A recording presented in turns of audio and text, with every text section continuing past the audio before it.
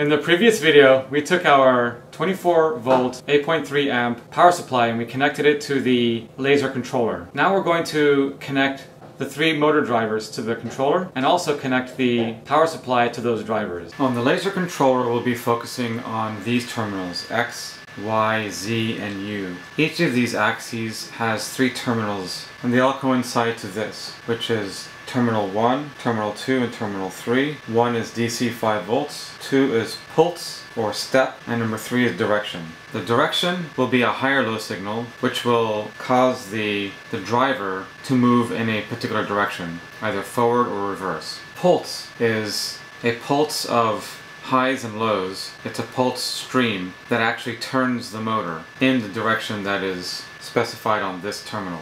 On the driver, we'll be focusing on this set of terminals, and we have CP+, CP-, CW+, CW-, rest+, and rest-.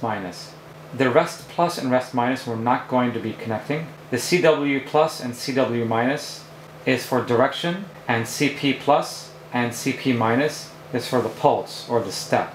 Because we have a direction, pulse, and 5 volts on the laser controller, the pulse and direction are going to be connected to the minus, and the 5 volts is going to be connected to the plus for both direction and pulse. As a rule of thumb, if there's a ground here, then the pulse and the direction are most likely going to be on the plus side. But since there's a DC 5 volt, which is a positive, the pulse and direction is going to be negative.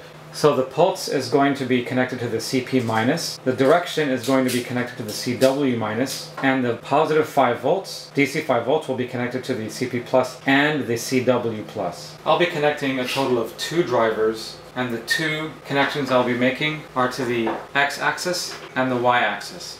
The X is going to be allowing motion in the X direction, and the Y is going to be allowing motion in the Y direction. We don't need a Z or a U in this case. The Z is really for focus, and we're not going to have an automatic focusing system. We'll just be doing the focusing manually according to a go, no-go gauge. So let's go ahead and connect these terminals to the terminals on the laser controller. We'll start with the pulse. I typically use a green wire for pulse, and I'm using a 24 gauge wire. It doesn't need to be a large gauge wire because this is just digital communication we're doing here. This is just digital level current and voltage we're dealing with, so a large gauge is not necessary. Just a really small gauge is fine. We're going to connect the CP-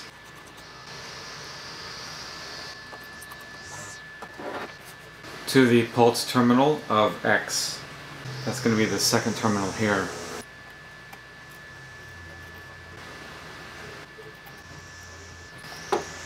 Now I'm going to wire the direction CW- to the direction terminal on the laser controller. I typically use a yellow wire for this.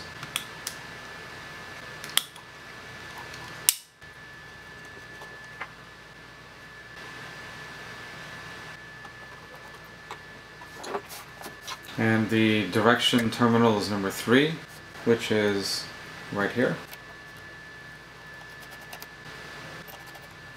Now we're going to connect the 5 volts terminal, which is this one, to both the CP+ and CW+. I'm going to use a white wire for my digital side of power. Because I'm connecting the 5 volts to both the CW+ and CP+, I'll cut a small jumper wire to connect on the driver to jump from CP+ to CW+.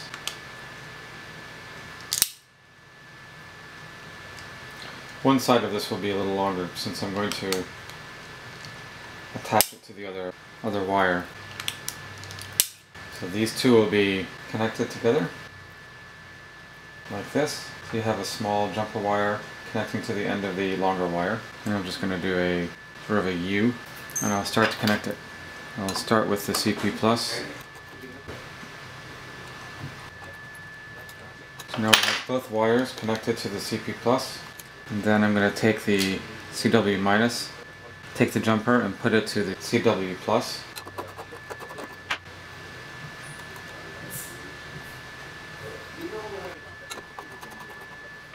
And make sure you have it in there correctly. We'll strip the other end of the white wire to go to the laser controller. We'll take it to the laser controller, to the number 1 terminal, DC 5 volts. To review, we've connected the driver, the X driver digital side, to the laser controller motor axis output for the positive voltage, to CP plus and CW plus, which is pulse and direction. We've taken the pulse terminal, which is the second terminal. We've taken that to the CP minus terminal on the driver, and we've taken the direction terminal, which is terminal number 3, and we've taken it to the CW minus on the driver. I'm going to do the same thing for the y-axis. It will be the identical steps. We'll just be connecting it to this set of terminals.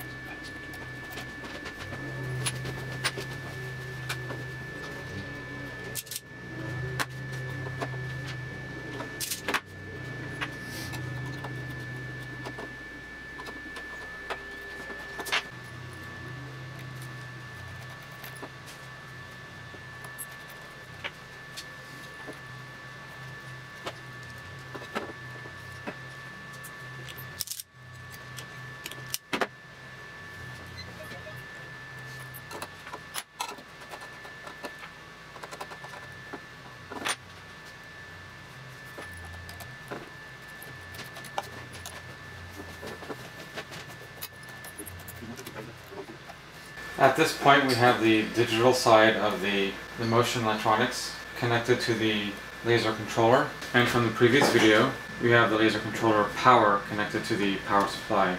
Now we're going to take the power supply and connect them to the drivers. In this case, I am using the 24-volt power supply to power the drivers and motors, because I'm using relatively small motors that don't require that much torque, and a 24-volt 8.3 amp power supply will be fine. In the case that you'll have larger motors that require more torque and more current to be drawn by the drivers, you'll need to add a power supply to this configuration. And if that is the case, then you just want to use this power supply to power the laser controller, and then use another power supply, like a 36 volt 8.8 amp power supply, to power the drivers, and that would be connected independently from this system. So you would still have this connected to the laser controller, and you'd have an additional power supply. If you are going to add another power supply to power the drivers, follow the video instructions on wiring the power supply. To power the drivers, I'm going to connect the COM to the ground on this side, which is the power for the motors. And I'm going to connect the V plus on the power supply to the VCC on the driver. I'm using 18 gauge wire, and on the power supply side I'll be connecting a spade terminal. Make sure it's crimped correctly. Connect one end to the common.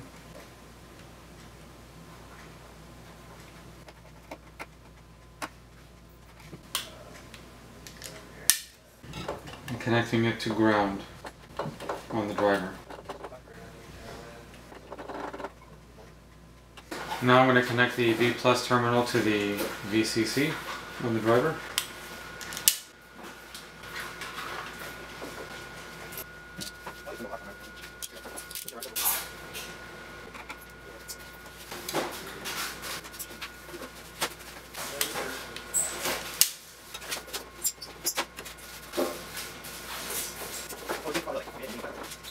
Okay, the first driver has been wired for power, and now we're gonna wire the next driver the same way.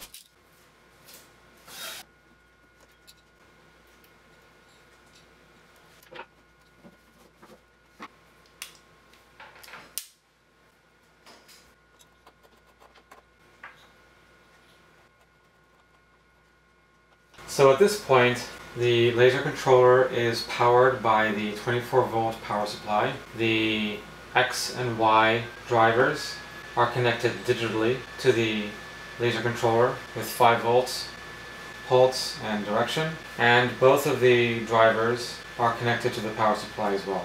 In the next video, I will connect the motors to the driver, and I'll configure the drivers for proper operation.